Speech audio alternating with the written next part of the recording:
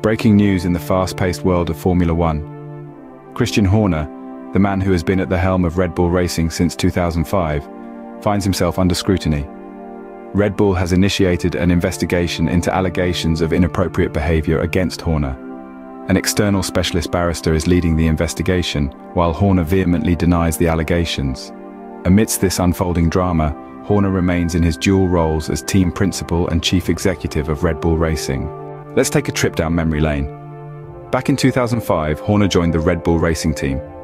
His knack, strategy and leadership, absolutely key to the team's success over the last 2 decades. Fast forward to the present day, February 5th, 2024. The allegations against Horner come as a shockwave, prompting Red Bull to launch an investigation.